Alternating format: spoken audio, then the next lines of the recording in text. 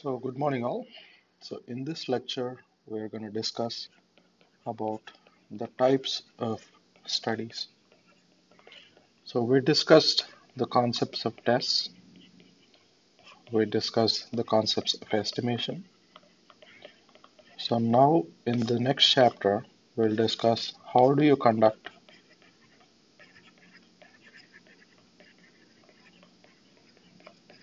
a research study. Specifically, we're going to talk about the types of studies that are conducted.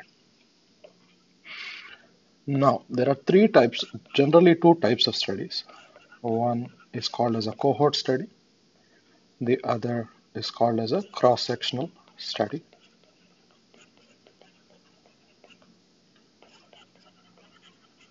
So one is a cohort study. The other is a cross-sectional study. So in this topic, we'll discuss cohort studies. So I want to give credit to John Hopkins Bloomberg School of Public Health so for providing this lecture material. So now let's continue. How do you design a cohort study? A cohort study relies on the fact that we are looking first at the exposure factor for the disease and then look at whether the exposure factor causes the disease. So again, I'm going to fact it again. So we want to look at the factor and then we're going to look at whether the factor is going to create a disease or not. So what do? So the first case is to identify the people who are exposed to the factor and not exposed to the factor. So again, the factor is any element that can cause the disease. So we call that an exposure factor. So in the next part, what we do is we follow the patients who are exposed and not exposed, and we see the groups whether they develop the disease or do not develop the disease. In the same way, people who are not exposed, whether they develop the disease or do not develop the disease. So this is an example of a cohort study. So for example, what do? So in this case, first thing we do is we calculate the total number of people exposed. For example, let's call that A plus B. And people who are totally not exposed, let's call them C plus D. Next, to follow the patients, what do we do next is we want to see people who develop the disease and people who do not develop the disease. So people who develop the disease is A and people who do not develop the disease is B in the factors of exposed. People who develop the disease is C in not exposed. People who do not develop the disease is D in exposed. Next, we talk about incidence of the disease. Incidence of disease of exposed number of people is the number of people who develop the disease divided by the total number of people exposed to the disease. Next is the incidence of disease in unexposed. So here we're going to talk about number of people who develop the disease over the total number of people that are not exposed. So this is the case what we see. So here the first thing is to identify the exposure factor and then follow to see whether they develop the disease. So this is the case of a cohort study. Next, what we do next is at last we calculate and compare the values. So what do you calculate? So first thing we calculate is the incidence of disease in people who are exposed. For example, if we take a condition of coronary heart disease,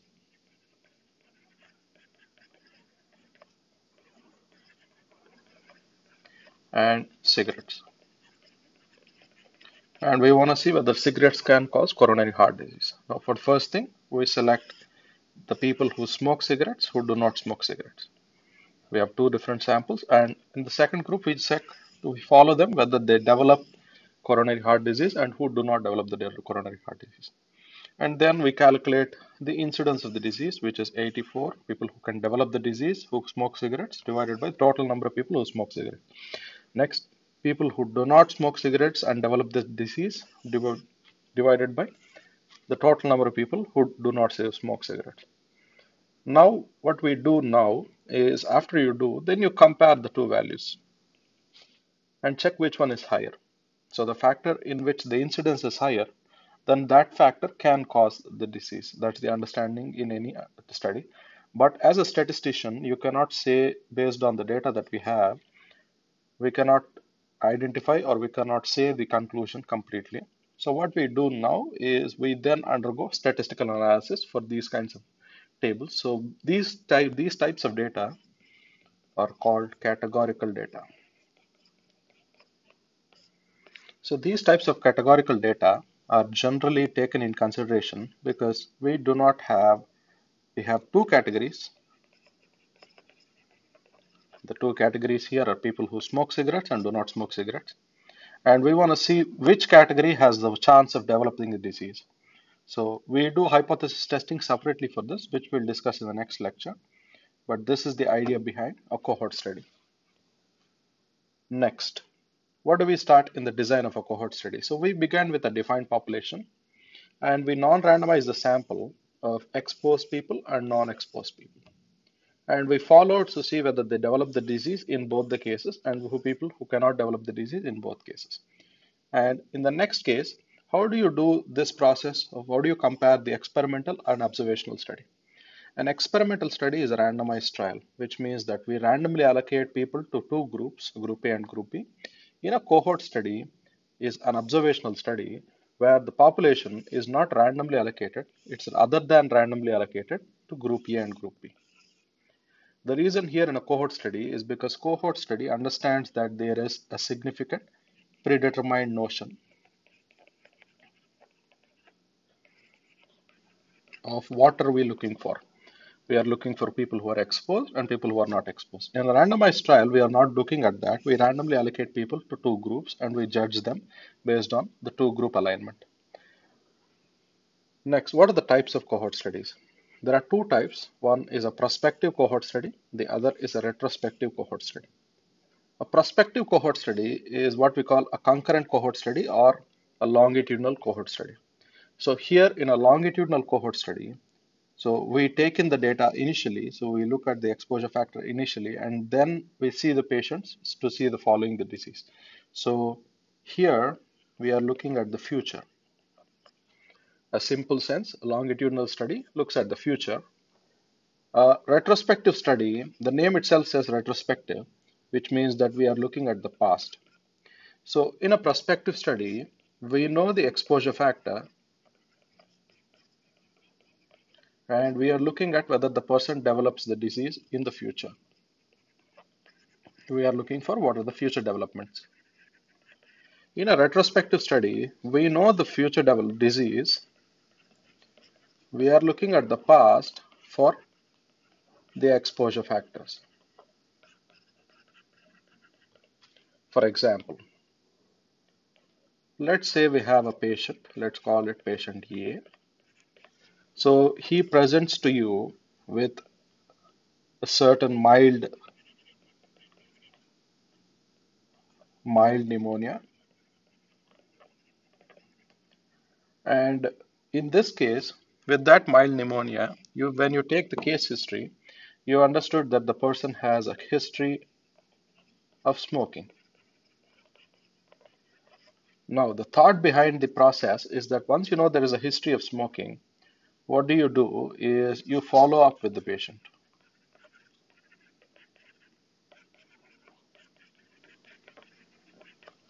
When you follow up with the patient, you want to see how severe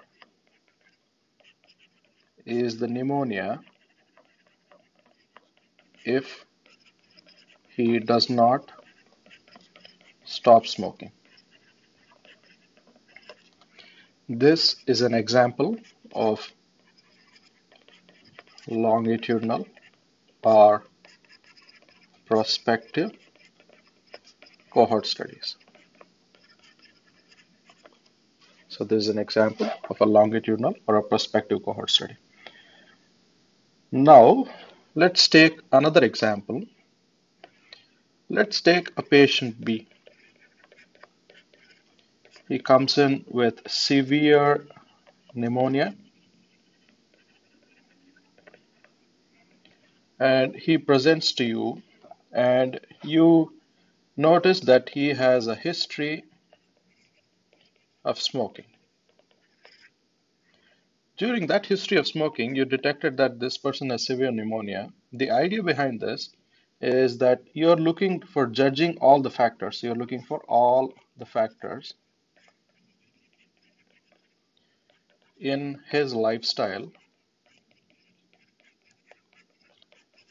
that can affect his lungs.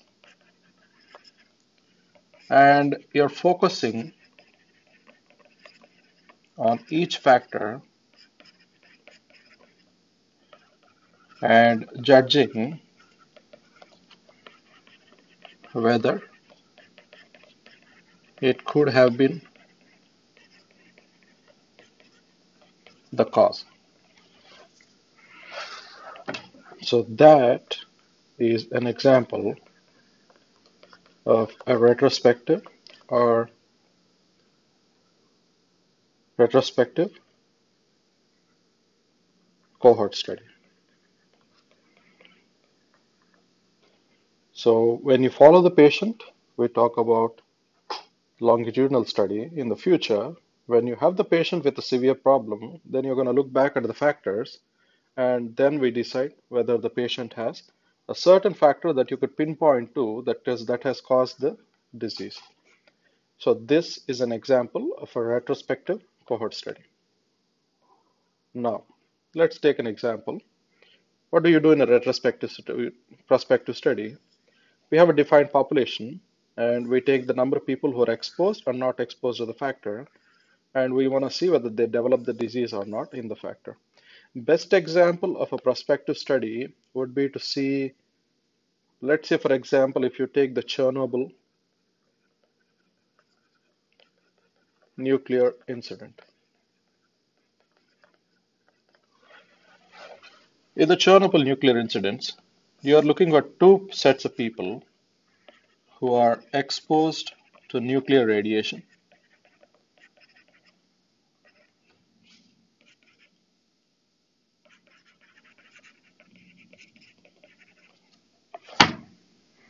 and people who are not exposed to nuclear radiation. And in the people who are exposed to nuclear radiation, you're looking at a case of people who develop cancer and who do not develop cancer. In the same way, people who are not exposed to clinical radiation, we want to see people who develop cancer, people who do not develop cancer.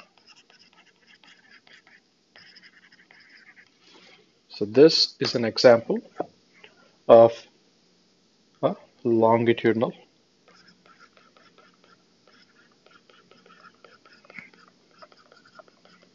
or a prospective cohort study.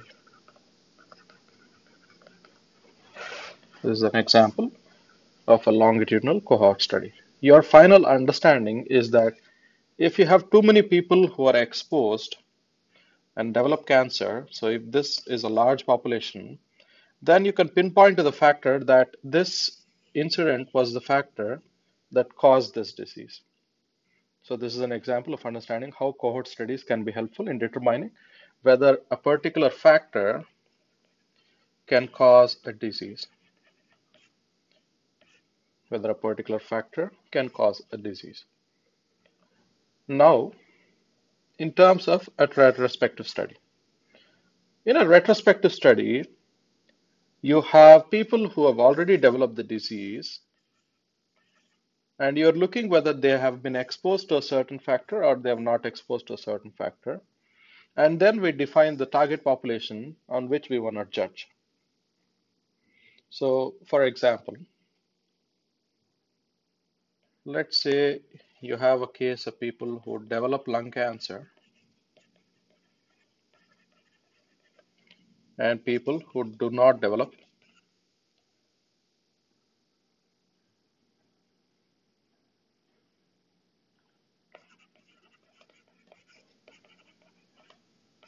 lung cancer. In this case, you're looking at two groups again, people who develop lung cancer.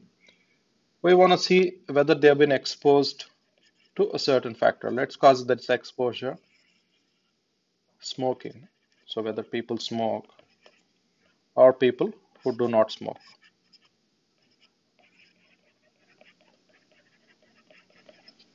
In people who do not develop lung cancer, we want to see people who smoke and people who do not smoke. And then we decide on the understanding that once we have the factors that we determine, then we go back to the randomization of the population. So then we define the population. Understand that this is a non-randomized process in a cohort study because we have a predetermined understanding or a predetermined notion of what we are looking for. So this is an example of a retrospective study. What is the how do you differentiate between prospective and retrospective? In a prospective cohort study, the investigator starts the study, identifies the population and the exposure status, and then he follows them for the development of the disease. And it takes a relatively long time to complete the study because you have to make sure that you maintain until as long as the length of the study continues, you have to be there. In a retrospective study, the investigator uses existing data that they have collected in the past to identify the population and the exposure status, and then determine and present at the present for the status of the disease. So the plus point of a retrospective study is that investigator spends relatively short time because he has assembled the study population and he also has determined the disease status at the present time. So that's the reason why retrospective cohort studies are simple and faster to do. How do you combine prospective and retrospective studies? So investigators use existing data that they collect and then identify the population and the exposure status, and then they follow them into the future. This is an example of combining both prospective and retrospective studies. So here also investigators spends a relatively short time to assemble the study population from the past data, but he will spend additional time following them into the future for the development of the disease. So this is an example of where you can combine both prospective and retrospective cohort studies. So this type of example is Framingham study is one of the examples of prospective cohort studies. So Framingham example, again, we are looking at exposed, not exposed, disease, no disease, disease, no disease. So what is the Framingham study's main objective? So they wanted to study the impact of several factors on incidence of cardiovascular disease. So they are looking at three main factors. One of them is blood pressure, smoking, body weight, diabetes, and exercise, etc. The multiple outcomes that they were expecting was one was coronary heart disease, stroke, congestive heart failure, and peripheral arterial disease. So they were looking at the incidence of cardiovascular diseases due to a certain factor. So in this case, what they were looking at. So Framingham study as a cohort study. So the study started with a defined population. So the investigators from the USPHS and NHLBI started by identifying a new population and did not use existing data to identify the population and the exposure groups. So there were several hypotheses to be tested. So what they did is they have different exposures and different outcomes. So for each exposure, the investigator identified the exposed and the not exposed groups. And the same way for each exposure, the participants were followed for the development of the disease. So they tested different exposures as well as different diseases. Now, this was the study that finally they concluded. One, they took a random sample of 3,074 men and 3,433 women. with a total of 6,507 random samples. Now, in that, there were about 4,500, about 4,500 respondents, and 740 volunteers. The respondents that were free of cardiovascular heart disease in total were about 4,400. Volunteers that were free of heart disease was 734, and the total number of people that were free of coronary heart disease was 5,127. Now, how do you follow up with the participants? So the risk factors and the development of the cardiovascular events, they were evaluated every 2 years by medical history, medical record review, and physical examination. So all the diagnoses were verified without knowledge of the risk factors by the Framingham examiners who reviewed medical records and death certificates. So what they found is that approximately 3% of the subjects were lost to follow-up for mortality due to the first 45 years of the study, during the first 45 years of the study. Now, in 1948, they started the study. In 1960, they found that cigarette smoking is a main factor that increases the risk of the cardiac heart disease. And in 1961, they found that cholesterol, blood pressure, and ECG abnormalities were found to increase the risk of heart disease. In 1965, the first study that reported on stroke. So in 1967, they found that physical activity reduced the risk of heart disease and obesity to increase the risk. In 1970, they found that high blood pressure was as a factor of increased heart disease. In 1974, they found that diabetes is associated with cardiovascular heart disease. This was one of the main milestones in the disease because this disease led to the entire field of cardiovascular pathology,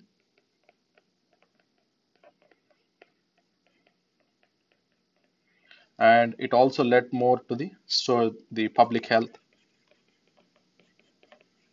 development, especially to cardiovascular diseases.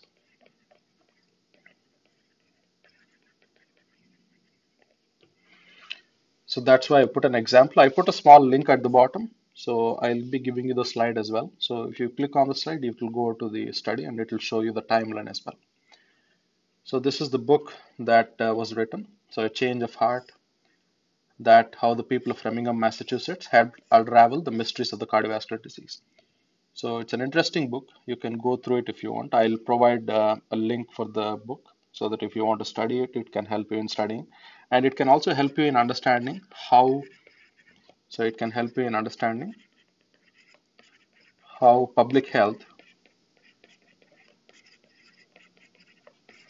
can help in understanding chronic diseases,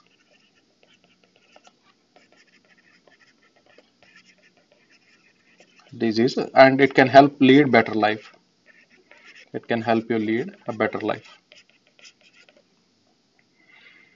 So that is the example for Framingham study. So one of the main group they found is that women were at a higher rate of having heart disease than men, and they found that the annual incidence of coronary heart disease was much higher in men in comparison to women, and when their weight was higher, when their weight was higher. So that was one factor, and another factor was the blood pressure. People with higher blood pressure were generally more prone to the risk of heart disease. The next was the average risk of cholesterol, especially LDL cholesterol. So LDL cholesterol was measured to be one of the main factors that can cause heart diseases. So they wanted to check the average risk of people between HDL and LDL cholesterol of men between 50 to 70, and they found that LDL cholesterol was much more much more as a factor as a risk towards coronary heart disease. Next, what are the types of potential bias? There are three main biases that generally can happen: selection bias, information bias, misclassification bias. So selection bias is how are you selecting the participants into exposed and non-exposed groups? So because based on some characteristics, that can affect the outcome. For example, let's say you have taken a person who is obese, but the person is healthy. That can cause a problem because you put him in an exposed group, and that can create a selection bias. Let's say if the doctor thinks that that person is more prone to the disease, then you can consider that, okay, that's a chance. But if the person is healthy and he is put in an exposed group and can develop the disease, then it's okay. But if the person is not exposed to the factor but does not develop the disease, that reduces the outcome of your outcome of your result. The next one is information bias. Because we collect different quality and extent of information from exposed and non-exposed groups, the loss to follow up differs between exposed and non-exposed groups, and also between diseased and not diseased. So because you're not able to have constant contact with them, there is a chance that you might not have enough chance of communicating with the people. The next one is the misclassification bias. So misclassification is how do you differentiate exposure status or disease status? So for example, if a person is obese and you classify him to be in the status that he has the disease, then that's a problem. On the same way, if you take a healthy person who hasn't been exposed to any factor and you misclassify him as exposed, that can also affect your outcome. So these are the types of potential bias in cohort studies. So when do you warrant a cohort study? When the exposure is known and when the exposure is rare and the incidence of the disease among the exposed is high. So when the time between exposure and the disease is relatively short and when adequate funding is available. So when the investigator and also has a long life expectancy. So one of the best example of thinking about a cohort study is the present coronavirus studies. This would be a perfect study for understanding, cohort study would be a perfect study for understanding the coronavirus. So most of the studies that are being done right now are cohort studies because one, we know that the exposure factor is a certain person to person contact or proximal contact. Next, we know that the exposure is rare and it can only happen when the person is too close or when there is touch between bodily fluids. And there is another factor called fomites. Fomites are common surfaces touched. So when you touch common surfaces, there is a chance of transferring the disease. Next, when we know that the exposure and disease relativity is short. So this is relatively short in comparison to long-term diseases like cardiovascular disease or lung cancer. These are long-term diseases, but when you consider the exposure between the exposure and the disease, the time is relatively short for the coronavirus. We can consider that to be an example of cohort study. The next one is we know that adequate funding is needed. So for pandemics, it's easy to obtain funding because everybody wants to find a cure and everybody wants to how to stop it. So this is the cases where we might warrant a cohort study. So these are some review questions. So you can go through them and try to answer them based on the lecture what we have completed till date.